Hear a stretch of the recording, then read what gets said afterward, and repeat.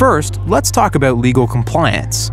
The Family Educational Rights and Privacy Act, known as FERPA, is the federal law protecting most student information. The law ensures that parents are treated fairly regarding their children's data and that the information you collect about students is only used for educational purposes. Failure to follow federal and state privacy laws could lead to investigations and remedial action. In practice, this means that you should notify parents annually of your data policies, allow them to review records, and allow them to request that inaccurate data be corrected. FERPA allows schools to designate directory information or information that the school considers to be harmless and will release freely. This frequently includes a student's name, photo, achievements, and other information you generally find in a student directory or yearbook.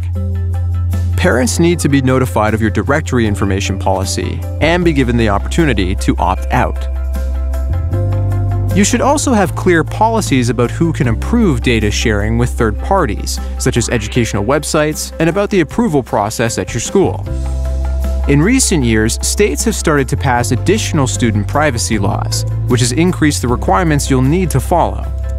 Reach out to your state education agency to find out more about your obligations and to request resources to help you comply with the relevant laws in your state.